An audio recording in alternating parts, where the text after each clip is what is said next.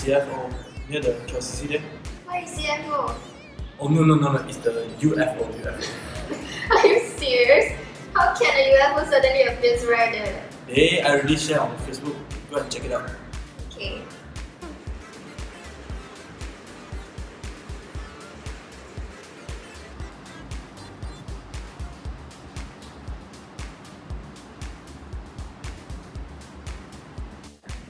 But I think the photo is fake.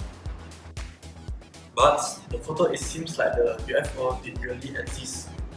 How could it be a fake one? Do you know that photos can be edited and manipulated? You should examine that before you share it.